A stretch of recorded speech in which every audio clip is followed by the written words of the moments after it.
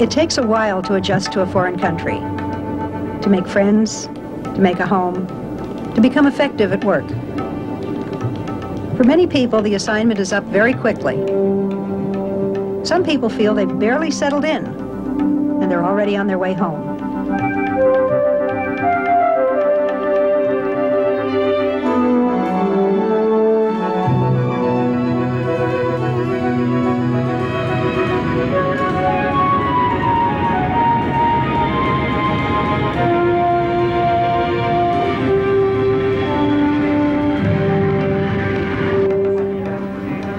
Coming home.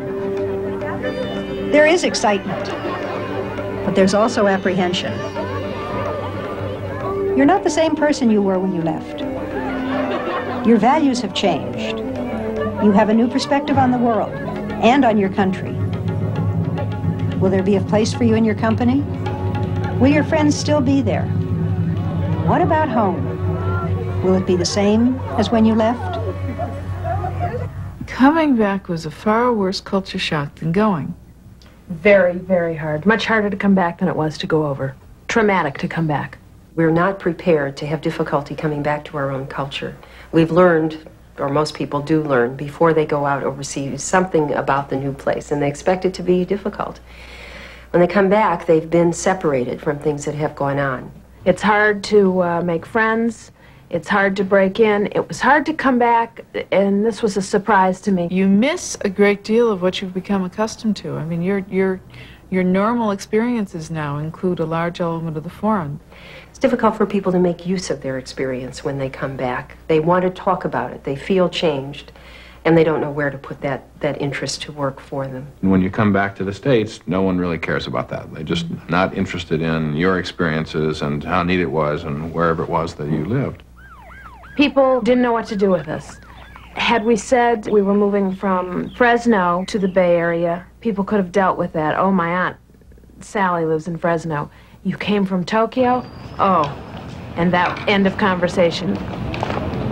All of your accumulated culture shock for the year is suddenly discharged when you get back to the United States, and it is not as glorified as you have painted it in your memories. There are a lot of myths that start developing while you're overseas about, in quotes, home. It's better, cleaner, people come on time, and it's really nicer. And when you come back, you find it's complex just as life was overseas. We were just overwhelmed by how dirty the streets were. In Germany, we had gotten very easily accustomed to the fact that streets were kept meticulously clean. The filth, which we'd never particularly noticed before while we lived in Boston, really came as quite a surprise, and not a pleasant one. You always think that America's better. Yeah. You always think that constantly. Nothing would be better than going home when you're overseas. But then you get home and then you find out you want to go back overseas again. I didn't want to leave because I had made all those new friends and everything. And I had a friend that was, he cried when I left. We were so good friends. Re-entry phase may be particularly trying for children because they've changed so much themselves in the time that they've been gone.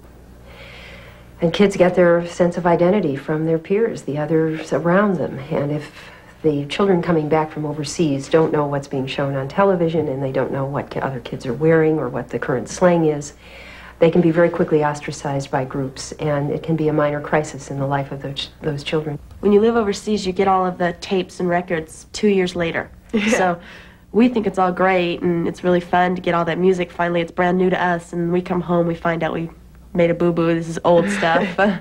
Meeting friends overseas is the easiest thing in the entire world compared to coming home and trying to make friends. For one thing, you're not up on the right things to do. You don't know the right words to say. Your slang words in a teenage world, slang words are very important. And if you don't know how to put them in the right order, you're in big trouble. On returning, kids that had an overseas experience usually found they didn't fit in. They weren't like everybody else. They were more sophisticated, more mature. They'd seen a lot more, possibly more inquisitive about things, just more worldly. I do feel very different from people who haven't been outside the country before. You don't want to talk too much about it because they think it's bragging. They needed to know that when they got back, nobody cared, that they were going to have to fit in, that it was up to them to make it, and They could sort of keep that experience, but not flaunt it. The spouse also goes through a considerable readjustment period in coming back, similar to the one that he or she went through overseas. Families going abroad are frequently invited out as guests of honor. They're treated very royally. And when they go back home, they're just like everyone else. And it's hard getting used to being another person on the block kind of thing back home. There is certainly a need to reestablish one's identity in the new community and be recognized for competence, for being able to make a contribution in that community. And it's hard for the spouse to find that place again. There's no support group when you move into a new community. Everybody has their established patterns, their friends, and there's not a whole lot of need for you. You have to every day spend your time. Today I'm going to make an effort. Overseas, people made the effort for you. Everybody could remember being new and the struggles, and so everybody was more than helpful. And the other thing is the paychecks.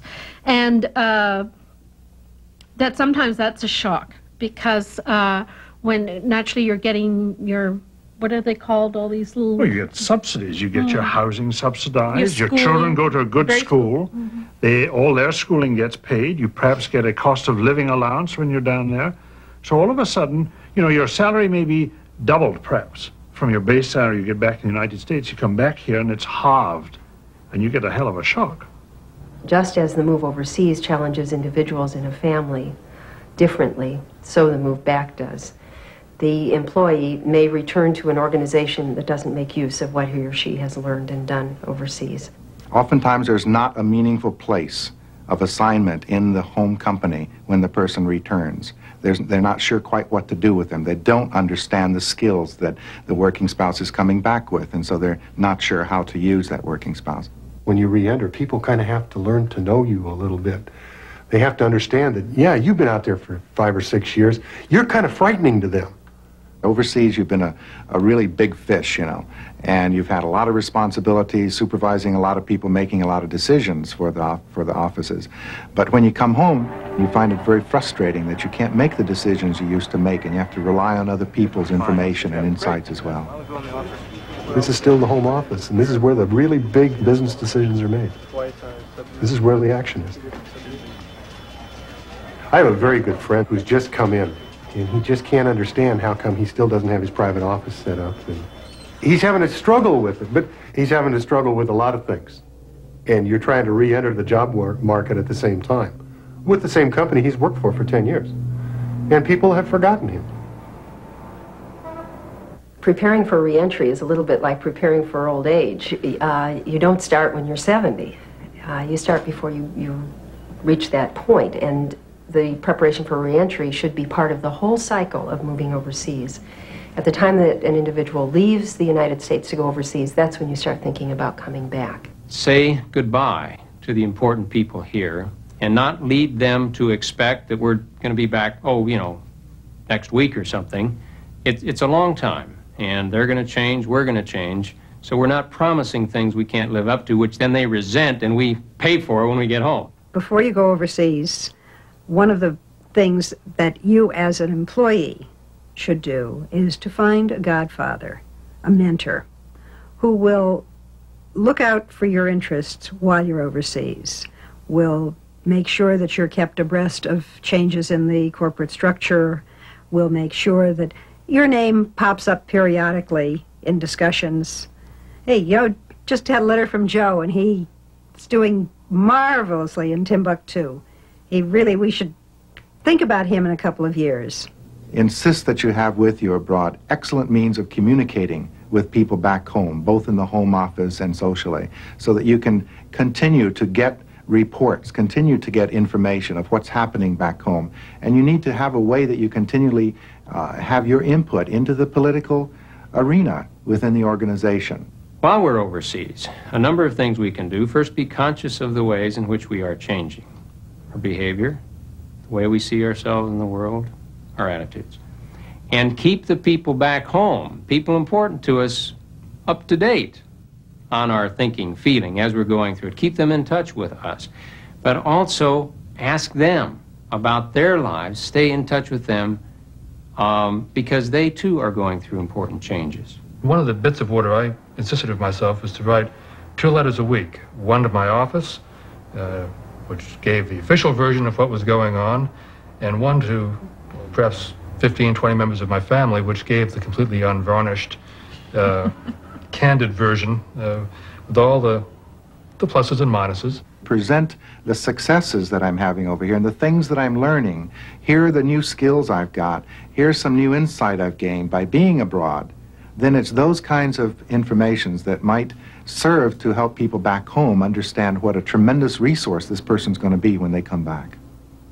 Be very careful in some of your financial planning not to overload yourself, so if you came in and didn't have the position you thought you were going to have, that you were financially overextended. I've seen that happen. Find out within the direct time period before one comes back what it is you should know about. What is the price of real estate? Where am I going to live? Where am I going to put my child in school? What is the job market for the spouse looking like right now? Doesn't mean that you really do that much about it, but you start getting the information together.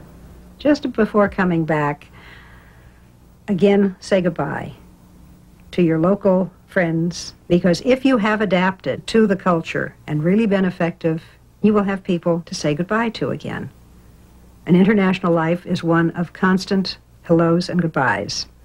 Coming back, you have to reset your expectation. You're going to have to fit in. You're going to be interested in other people around you, and that makes, at least for me, it made it thing as easier. going overseas. I mean, you can't be comparing now the way it used to be. You can't be always talking about that environment. It's not going to be the way it was. It's the way it is, and you have to learn to adjust to that. So it's reverse culture shock. You have to do the same thing again. You have to move into a new culture. Think through what you went through during your initial adjustment overseas. What worked, what didn't. It's a stressful situation. Certain things helped you, certain things did not. Learn from that, because those very things that helped you there will help you when you come home, because home is new. It's changed while you've been away. We come back from an international assignment, and we're very excited about everything that's happened to us and that we've learned and that we've seen and that we've done, and we've brought all these artifacts back, and we want to share them. Distill the essence of the overseas experience and come up with 1 or 2 things of real significance to you that you will convey to the people who are important to you here.